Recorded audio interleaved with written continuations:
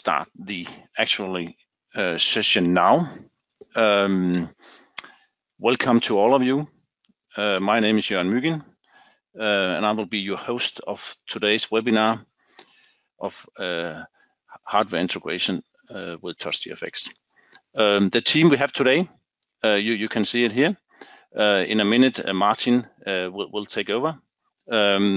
But beside Martin here in front, you see Jesper. Jesper is our product manager, heading our technical team. He's available answering questions as we go along. And we have Søren taking care of all the technical stuff, making everything go smoothly, hopefully. Okay, thank you for joining everyone. And please be in mind, put up questions as we go along.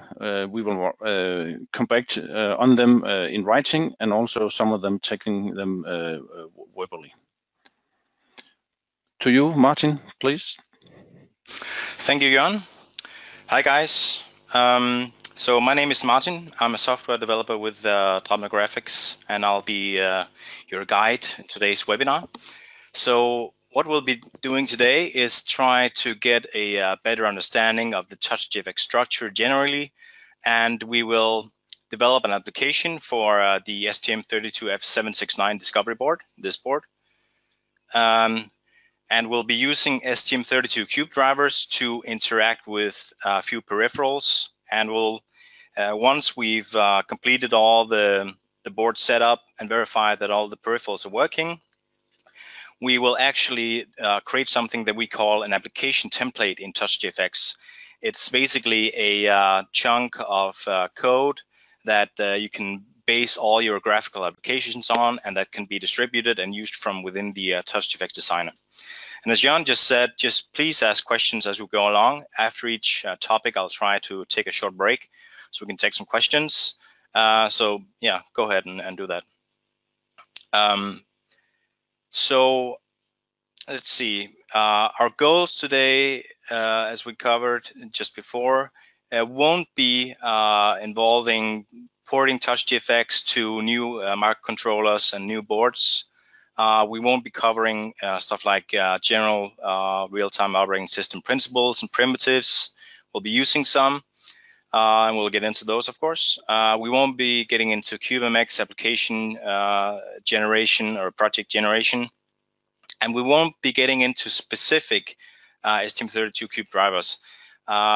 So what you can actually do is you can go to this link.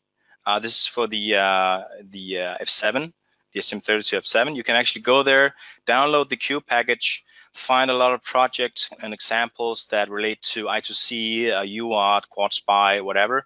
And you can use that C code, and you can kind of use it along with what we're going to learn today, which is how to kind of interact with peripherals and reflect those changes inside our graphical application, TouchGFX application. So that's a good idea to do.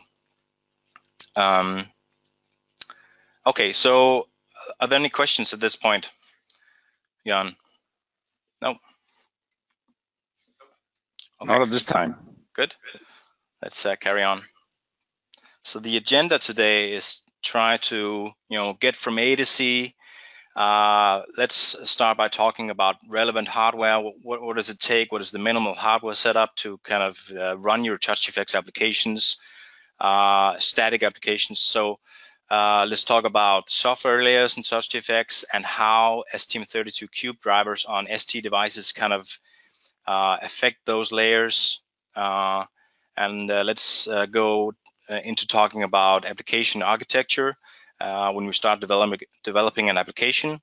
So we'll be talking about the model view presenter pattern that we use for our applications.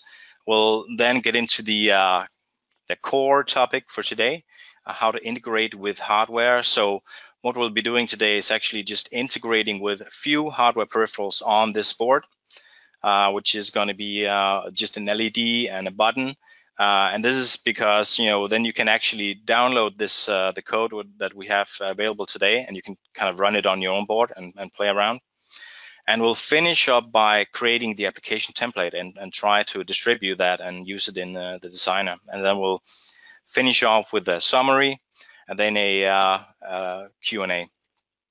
All right. So let's get into it. So this figure is actually something that you may have seen in a previous webinar. This is something that tells us this is the basic hardware that TouchGFX needs to run. So we need some RAM for frame buffer, internal, external. We need some flash for our image assets. We need a microcontroller, of course, and we need a display that is typically touch enabled.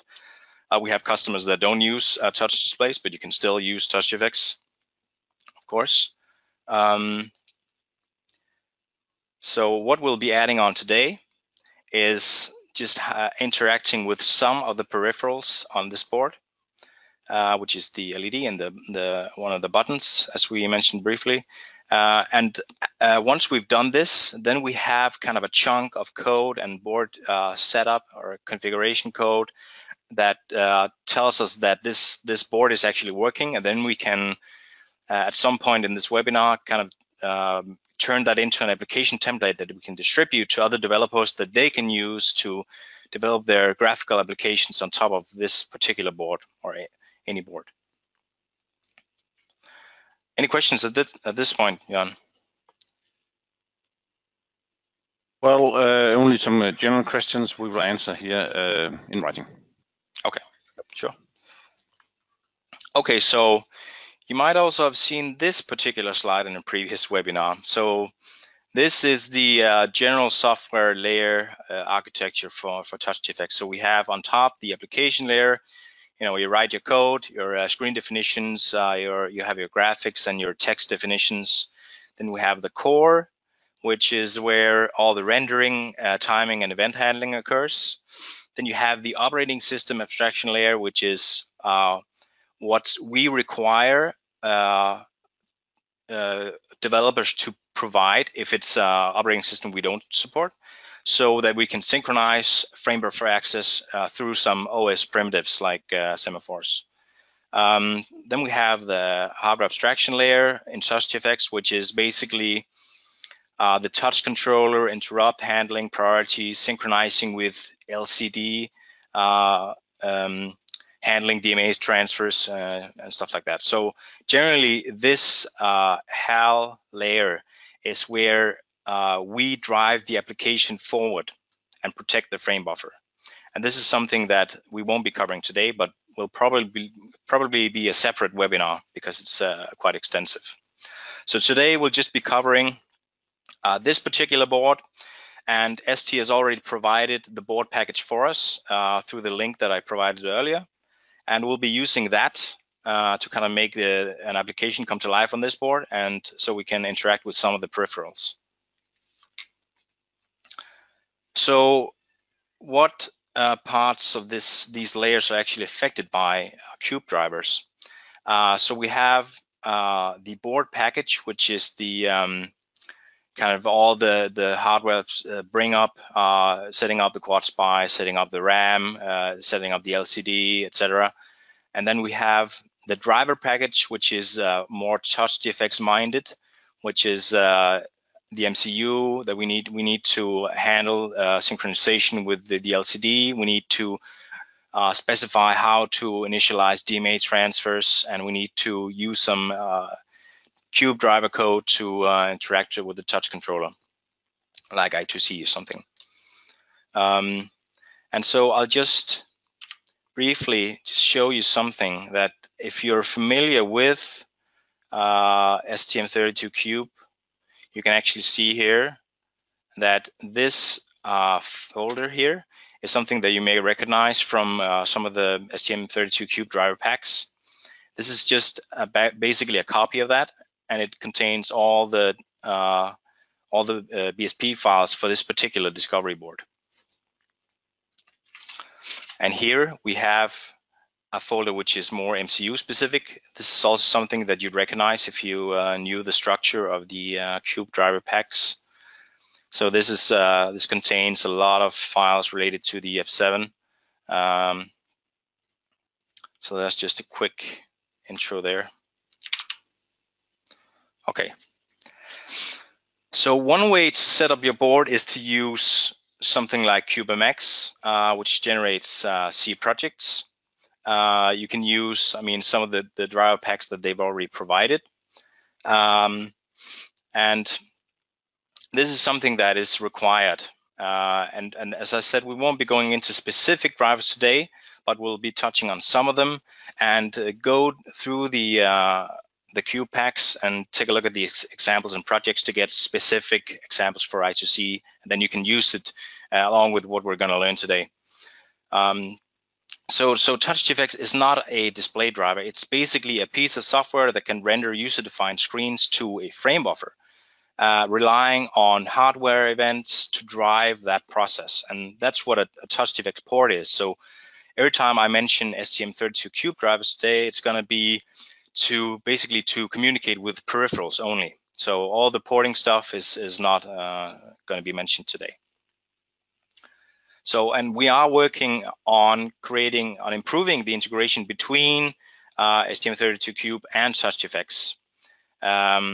So before we dive into the next topic, let's see if there are any questions, John. Well, yeah, let's take a few of them. Yeah, but they are in the more general range here. Yeah, do you have available projects on TouchGFX.com with communication task, UART, CAN, and so on? We don't specifically, and as I mentioned before, this is because if you download for ST, the STM32 driver packs, you have a wide range of different projects with that touch on UART and I2C usage, quad SPI, SDRAM setup, everything. So I recommend that you check those out. I think you'll find all your answers inside those packs. And then what I'm going to show you today is how to use some of that C code that you'll find in the Cube driver packs, how you can use that code to kind of integrate or make your applications in TouchGFX come to life. So no, we don't provide specific examples for different peripherals because this is something that's very board specific. And for these ST boards, there's so many different examples available already provided by ST. Yeah. Okay. So let's dive into the application architecture before we start developing. So a brief recap of this slide. This is also something that you might have seen on a previous webinar. The right side is something that was covered in the first webinar the last time. So I've kind of tried to gray it out a bit because we won't be focusing on that much today. Instead, we'll be focusing on the gray box, the back-end control system, and its integration with the model. So the model is kind of the heart of TouchGFX applications. Basically, the model will get ticked by a rate of, we're basically going to be synchronizing with the LCD, and so the model is going to get ticked at maybe 60 Hertz. So you could do all your hardware integration here, but you might risk blocking the GUI task. So what you can do is if you have something that doesn't take a long time to sample, you can do it in the GUI task in the model tick. Maybe you don't want it to be something to be polled at 60 Hertz, so you could kind of skip some of the ticks and then do it less frequently. But I mean, you're not going to get a very finely granulated control of your polling or your interaction in this way. So what you could do is just add on some more tasks. And it doesn't matter if it's not an important task, you could give it a lower priority because the GUI task sleeps a lot while it's waiting for DMA transfers to complete. So this might be a fine way to do it. And this is what we're going to be doing today. We're going to be basically creating 3 tasks: a GUI task, a task for the LED interaction, and a task for the button interaction.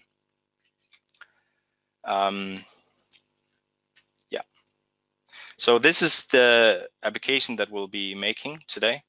On your left, you have a basic image.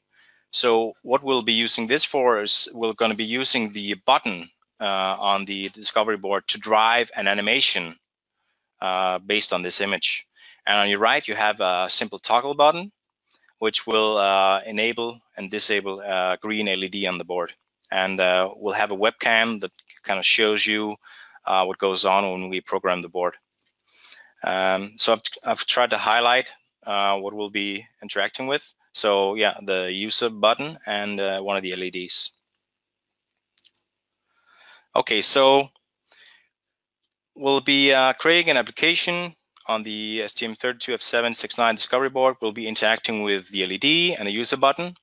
We'll be doing it two ways. Actually, we'll be configuring the button as a basic GPIO input, and we're going to be configuring as an external interrupt, connecting it to one of the interrupt lines, and using multiple tasks, 3 RSS tasks. And we'll be using queues for the inter-task communication. And we'll try to show the relevant code changes for each of these. So, and I'll try to take it slow because the update frequency of the webinar might not be fast enough for everybody. So I'll try to take it slow so that we won't miss any code. Okay, so we'll start off by creating a simulator version. And the peripherals we'll be using here is we'll be using the keyboard as the input peripheral, as the button. We'll use the console window as an output peripheral just to see that we can turn on and off an LED. For the target version, we'll be touching on, this just to show you that we'll be using some of the STM32 files here. We'll be using the GPIO C file, which is MCU specific, and it relates to interrupt handlers, among other things.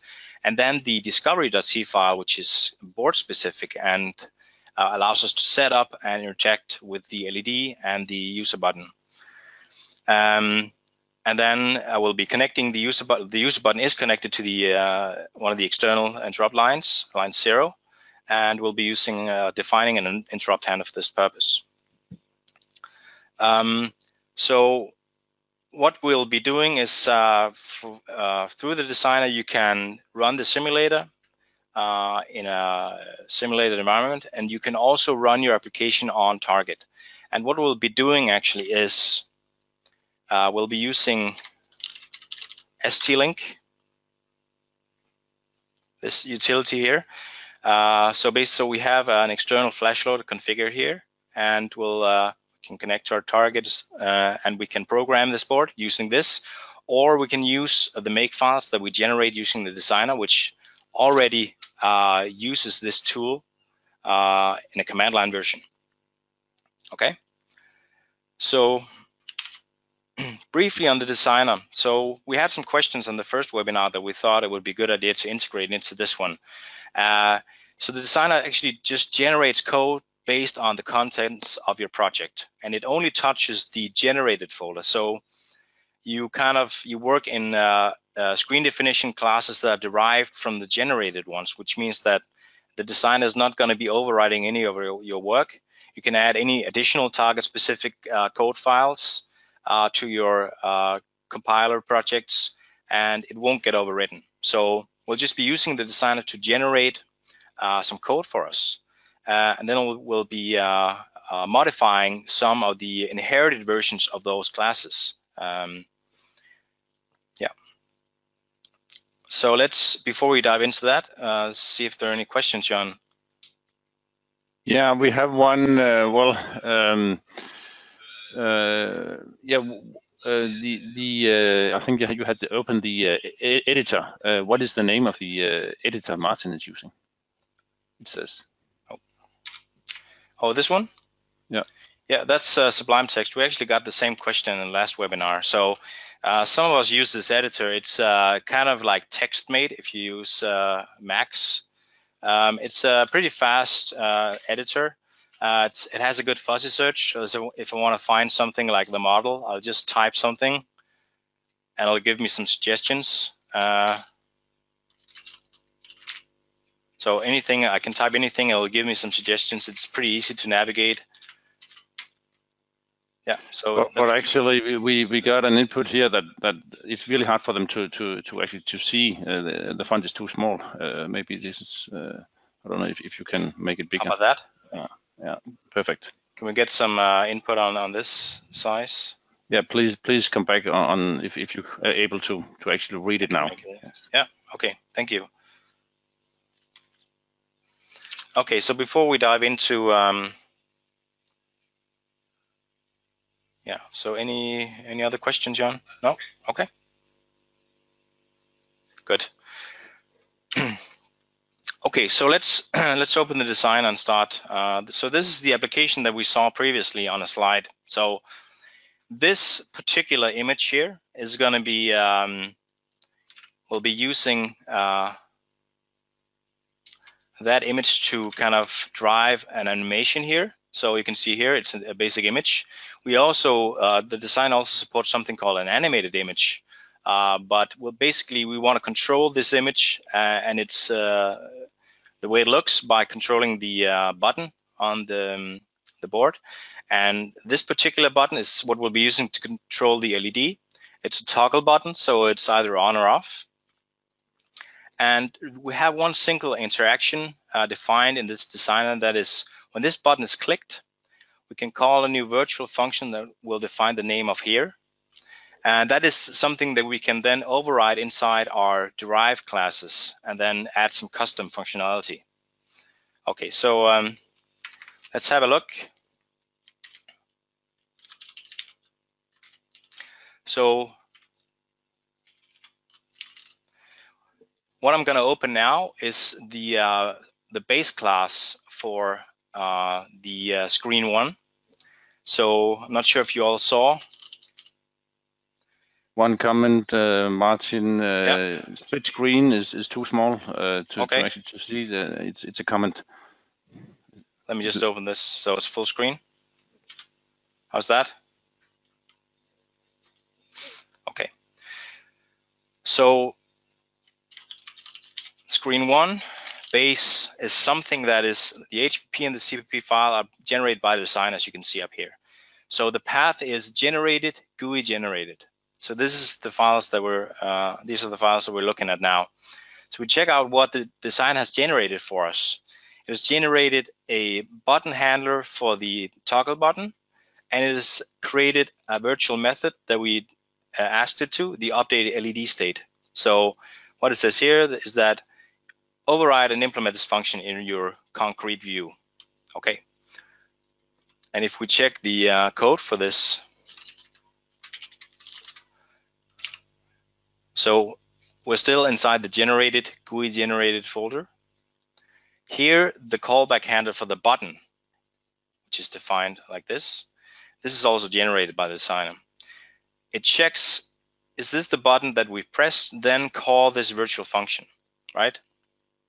So now we can kind of get to work. So we're actually done with the designer now. We've kind of created our layout, and we've told the button that it should actually be calling a virtual method when it's pressed.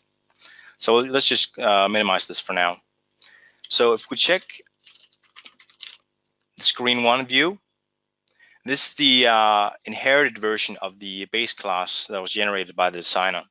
So you can see this is located inside GUI, include, and GUI source. And the other generated screens were located inside generated, GUI generated.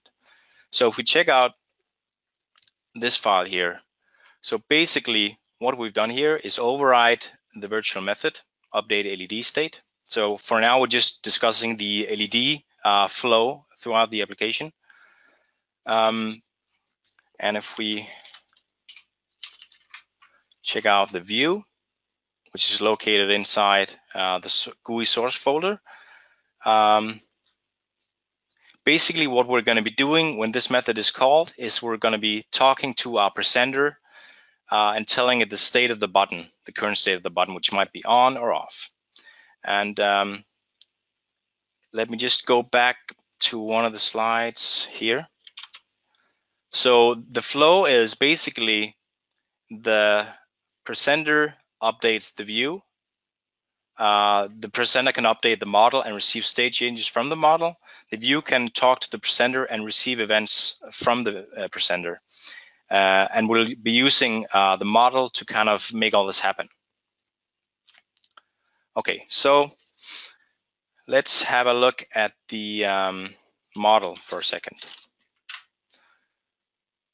So what happens here? So basically what we talked about before was that the tick method of the model was kind of the heart of the application. It gets ticked based on the synchronization of the LCD, right? And so here we're going to be, instead of doing our sampling here, we're going to be talking to some FreeRTOS message queues. And I'll be getting into that as well. But if we take a look at the screen one presenter, so the view just called this particular method, right, with a state of the button. The presenter, as we just saw on the slide, with the architecture slide, is going to call the model with this state. So if we check out this method on the model, which is located inside the GUI source model folder, for now, since we're just using the console as a peripheral, we'll just be printing out the state, right? And we'll be saving the state and we'll be updating the LED state, but this is only if this is not a simulator. This is for the target version. So now we're just kind of verifying that our behavior in the simulator is correct. So what are we going to use for simulating the button? We're going to be using a method called handle key event, which we can override inside what we call the front-end application. This is located inside the common folder, right? So we'll just be calling a model if the key is 1, calling a model, a method on the model called button pressed. And this is the same, we'll see that this is the same method that will be called, let's go back to the model. The same method that will be called if we receive something from the button task. So that's just a teaser. Okay, so I think we're ready to try this application. So we've just verified that, you know, the flow of the button from the view into the model, and we verified what happens from the peripheral, the front-end application, the key event from the keyboard, and it's going to drive this application. It's going to drive the animation. And if we just take a quick look at that, what it's going to be doing is going to be calling a method called advanced animation. It's going to change the bitmap ID of this image, and it's just going to keep cycling that until it hits the maximum ID, and it's going to reverse the direction, and then it's going to reverse again when it hits the base ID. So let's just try to build this application and run it. So this is actually something that you can achieve from the designer by just clicking Run Simulator, but I like to use the environment here because then we kind of see what's going on. So the environment is something that you probably have on your desktop. Looks like this.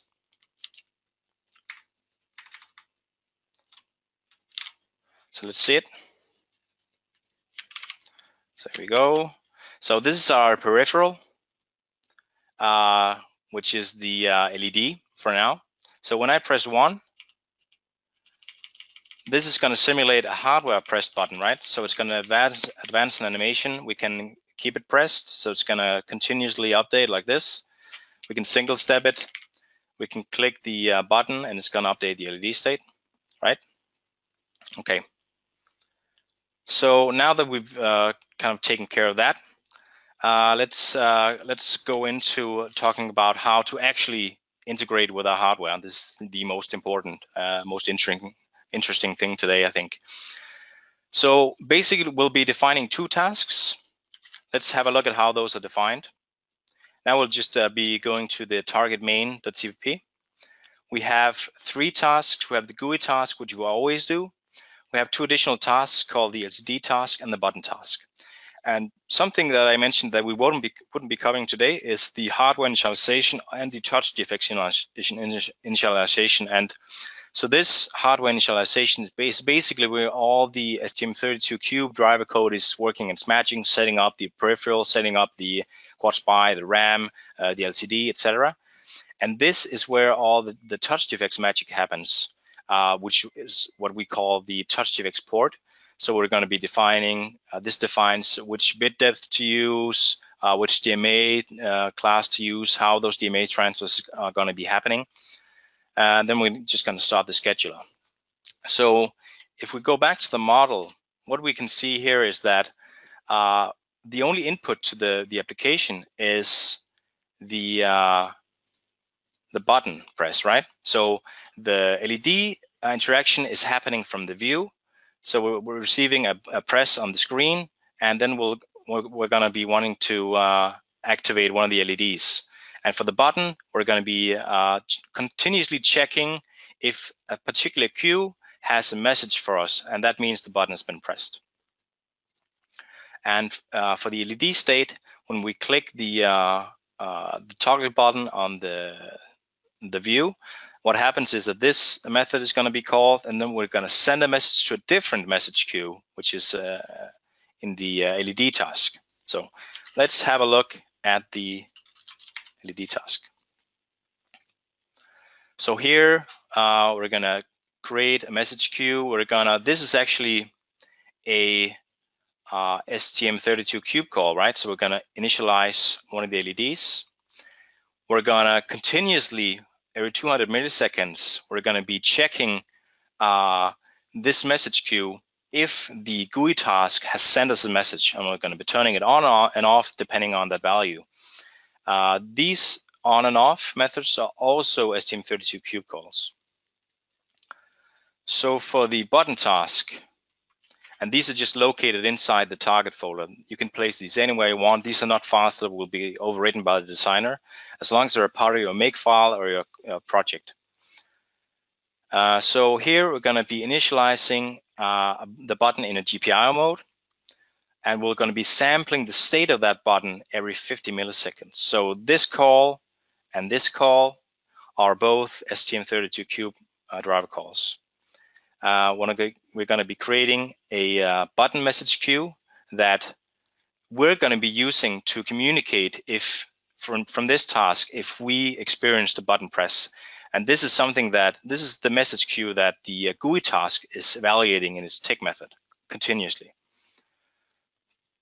Okay, so I think we're ready to actually try this application, right? So instead of calling make simulator, we're going to be calling the make target GC makefile. And I've already programmed the external flash because there's a lot of images involved in this application. So instead, we can just flash the internal flash with the code changes. So, and do we have, yeah, okay, so it's programming the board. Okay, so you should be seeing now. So basically what happens here is that when we press this button, the green LED is actually turning on, it's turning off. And this is because of the flow that we talked about, from the view to the presenter, to the model, from the model through a message queue, a free access message queue, to a task that continually polls this message queue for information. For the button, we can single step, as we did with the keyboard, or we can continuously advance the animation. So what happens here is that the button task had a free outsource queue that it used to communicate with the GUI task, and the GUI task continuously checked if there are any values, any information inside this message queue, and then calls this is something we need to see here. From the model again, button pressed, we call the model listener method on the model listener. And the model listener is something that all presenters, is an interface that all presenters implement. And if we follow that flow, what we can see here is that we override this method because we're interested in the signal. And if we go to the code, we'll actually just be calling the view and telling it to advance the animation. And we saw the code for that already. So this is just to show you. So now we've talked about the flow all the way from a peripheral through message queue in a task to another task, from that task to the active presenter, and then to the view, and the other way around, from the view to the presenter to the model, through a message queue to a different task that evaluates that and then talks to a peripheral. Okay. So something else I've prepared here is to have a, so this was a GPIO configuration of the button. So what we can do actually here is make it interrupt based instead. And this kind of changes a little bit how the button task looks. So now we're not doing anything inside the task. We can use it for something else, or we can remove it and then define the message queue somewhere else. And then we have this, because the button is connected to the external line 0, we'll define this interrupt handler, which is defined inside the interrupt vector table as well. We'll be checking if this message queue already has a message waiting that hasn't been taken by the model yet. And then we'll be sending a message from this interrupt handler. And just notice that we'll be sending it, we'll be using a different method that is called from ISR. So this version of the XQ send is basically just a version that does not have code to block your task or to halt your task. So you can actually also call this from a task, but you won't get the expected behavior, maybe. In the end, we'll be calling the, this is actually a call to STM32Cube drivers as well. So what happens in this method, I won't be showing that, is that it's going to clear the interrupt so that it won't be firing all the time.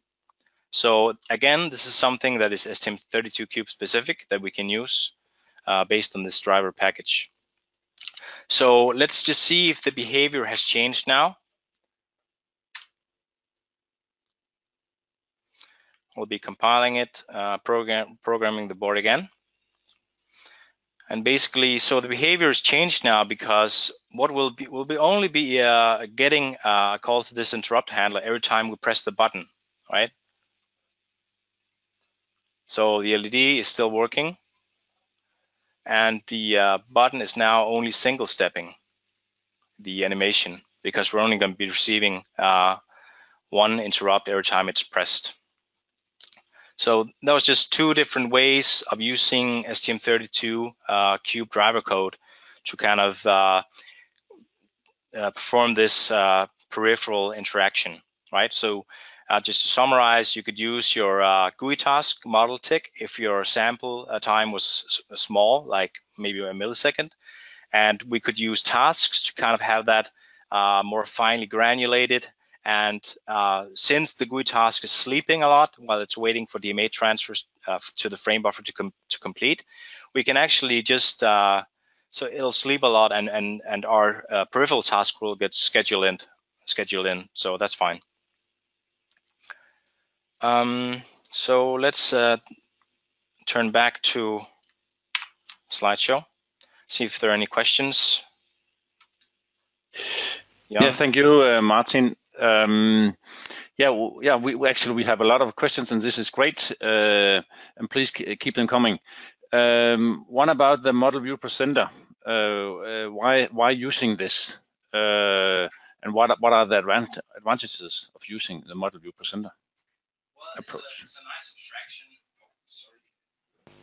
Well, it's a good abstraction pattern. So basically, the model view presenter pattern, as compared to the MVC pattern, is something where the view is actually active, and has an active role in this application.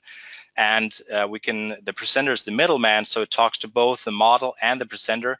And since we just talked about hardware integration and peripheral integration, this is a good way to kind of have a asynchronous access from the model to an active presenter. So the model can just say, are there any presenters that are interested in this particular message? And if an active presenter isn't, it won't have that method implemented. So for us and for this general flow of how we do these applications, this is a nice architecture.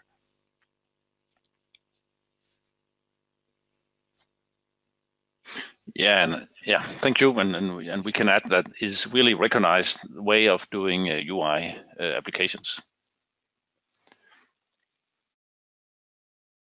We have also some general. Some is pointing at supported IDEs and what is actually available in TouchGFX evaluation. Can you comment this? Yeah. So the touch and one is specific asking for Kyle Microvision 5 if this is supported. Sure. So the TouchGFX evaluation version has no functional limitations. The only limitation, as you can read in the license agreement, when you install the designer, is actually that you cannot use it to create projects or products. So there are no limitations except that you'll have you won't have the ability to create products, and you'll have a watermark that appears randomly. What we're doing actually when we use the designer is we are creating Kyle and IR projects and Visual Studio projects and GC make files for a particular application with Kyle 5 support as well. Yeah. So what you're saying is that yeah, the Kyle Microvision 5 IAR is fully supported, and projects are coming prepared for these IDs. Yeah, exactly. But for some supported boards, the Kyle version is still Kyle 4. We haven't gone back and upgraded all the different projects every time a new ID version comes out. And we have an additional comment to this. What about MCU Expresso for IMX? Yeah, so I'm not quite sure about the exact roadmap for this, but this is something that we are looking at and have tested inside the lab. And I can add actually for some boards it is supported from MCU Expresso. Projects are created for some of the NXP boards. Yeah.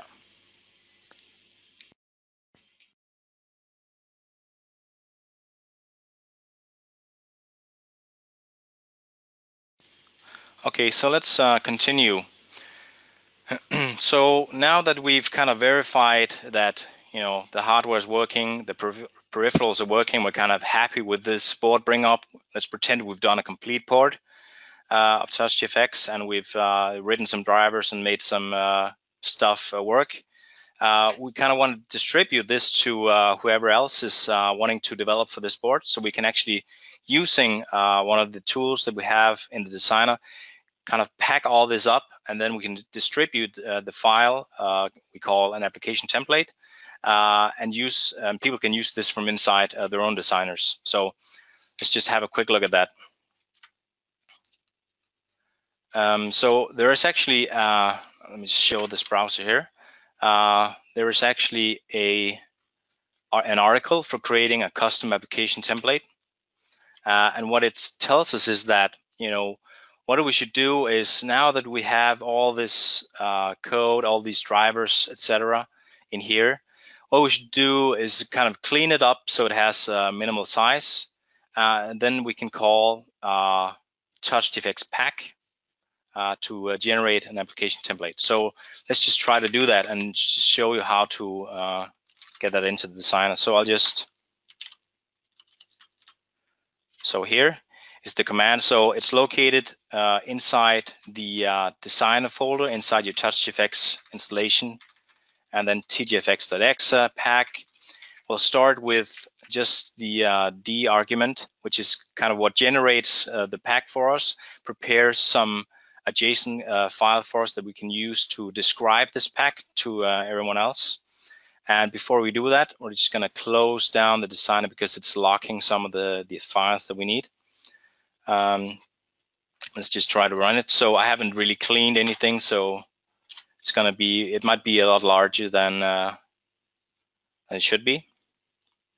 So now it's found the TouchGFX file, which is the designer file. So I'm just going to start processing that. It's going to pack up all the files. And while it's doing that, I can just show you what I've already done here. So what it's already done is created a JSON file for me. And I've called this the webinar template. The board name is obviously F769 Discovery. It's a TouchGFX application template. And I provide a custom image that will be displayed inside the designer. So now it's created the zip file for us. So the article now tells us to, do all this stuff, describe the application, provide the proper type, the TouchGFX application template, and then use the RC argument to create the final application template, which is the TPA file that we'll be distributing. So let's have a look at that. So I've already done this. So while it's doing its work, okay, so it finished before me. I'll just be taking this file, and according to the article, we're going to be installing it inside the packages folder of the designer.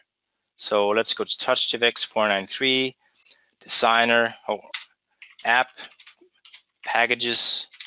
Just put this in here. And then when we update our designer, start it again, we should have access to this application template. So what basically happened is that it stripped all the GUI that we used for testing. And now when we create a new application based on this webinar template, we're just going to start with a blank UI because it's a new project. What happens now is that it's going to create a new application called My Application 4, and it's going to have all this porting code and all this STM32Cube driver code that we generated using CubeMX or took from a driver pack or something. And now it's kind of ready for people to use and create their own applications. And let's just make it finish.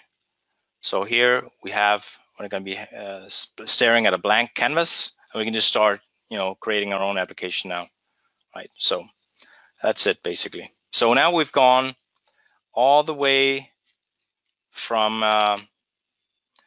talking about some of the hardware requirements. We've talked about the different layers of TouchGFX. We've talked about the cube drivers and how they fit into the various layers. We've developed a few concrete applications that test this hardware and these drivers, and we've distributed that application template and used it to create a new application. So this is kind of all the way from A to C without discussing the porting specifics. This is something that we're going to be talking about in a different webinar, as well as how to protect the frame buffer using real-time operating system primitives, which is the operating system abstraction layer that we saw in a previous slide. So this is just pretending that we already have the port and we already have the drivers, and we communicate with some of the peripherals and showed you how to kind of make your application come to life, both from the GUI to the peripherals and from the peripherals to the GUI. So are there any questions at this point? This is the end of my talk, and just want to say thank you for listening. I hope you enjoyed it and got something out of it. Yeah, we have some questions. Most of them are correct. We have one asking about the IDEs, the plans for actually supporting Atomic True Studio. And I can actually answer this one. Right at the moment, we are not supporting Atomic True Studio, though a lot of customers are using it. We have a guide, and we actually have some forum guidelines also from customers supporting you in actually doing TouchGFX projects in True Studio of Atomic. We are working close with ST, so both with integration with ST Cube, but also ST IDEs as Atomic True Studio. So this is definitely something that will be more integrated and supported looking forward. And I just want to add that This is a question that we get a lot. What about Atomic integration? What about Eclipse? Anything Eclipse-based STM32 Workbench as well. And this is something that we will be creating an article for, because the process is actually fairly simple. Because if you pretend that you generated an Atomic project from CubeMX, for instance, basically it generates a C project for you. So you'll just rename main.c to main.cpp, call a few methods, and basically then you'll have TouchGFX integrated. So the process is really simple, and we'll be creating an article that shows you how to do that.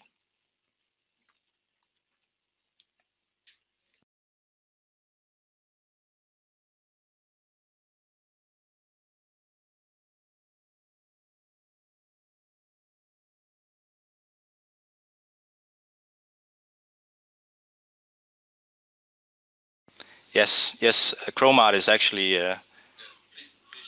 Please repeat my question. I didn't. Oh, so yeah. Using the Chromart is actually the very core of how we perform well on ST devices. So that is extremely central. Yeah.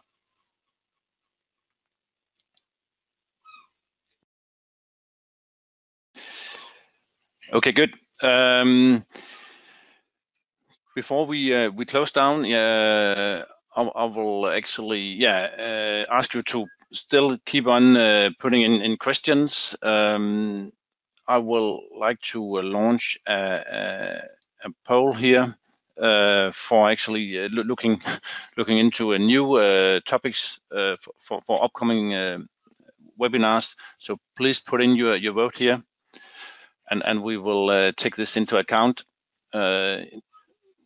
We are in the process of planning webinars for the rest of the year, both counting technical webinars like this one, also counting more actually graphical design, how to do graphical designs, which is also an important part of a good UI solution. Yeah, please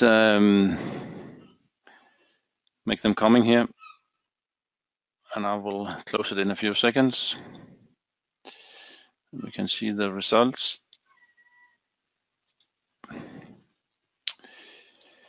Here. Yeah, and you are saying here that general porting parts is of your high interest, and we will definitely do this. I think also there were some questions about configuring of the DMA and so on, but this is not a topic of this webinar, but we will do this in the future. But also a more advanced application development using the TouchGFX designer, and also doing more sophisticated coding in by hand in C++. Great. Regarding ARTAS, let me ask you about your usage of your OS. Please put in your vote here. We are using free ARTAS in our examples, and it comes with TouchGFX. But TouchGFX is independent on the ARTAS, so you can choose anyone. And there's a guide helping you in updating the OS wrapper and porting to another ARTAS. Just give it a few more seconds here.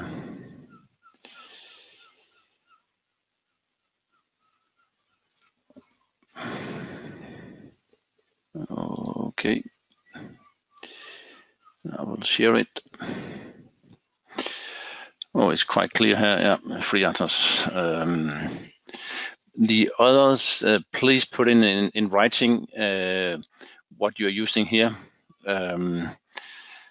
And we will also have this as in consideration doing future seminars on ARTAS. Let's go back to the slides. Martin, just please. We will be online some minutes after the webinar here, answering questions, and I'm just checking if some is coming in here. And please, when you actually when you leave, please go through the survey and give us input from this webinar. This will be appreciated very, very much. Several of you are asking how to actually get the video here,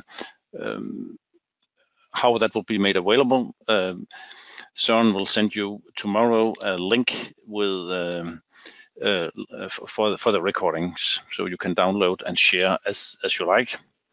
And we will also keep them in our website, so you can always go back and get it from our website. And last slide.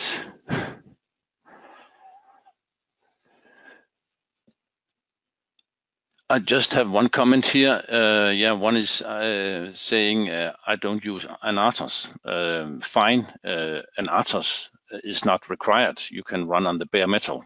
And yeah, if this is what you want, no problem. TouchGFX is not needing an ATOS. You have a comment for this?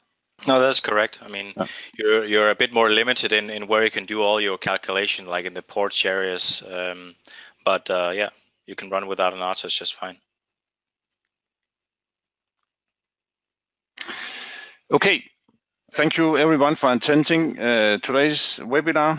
We will be back with a list of upcoming webinars, and I hope you have enjoyed and learned some of the issues you were looking for.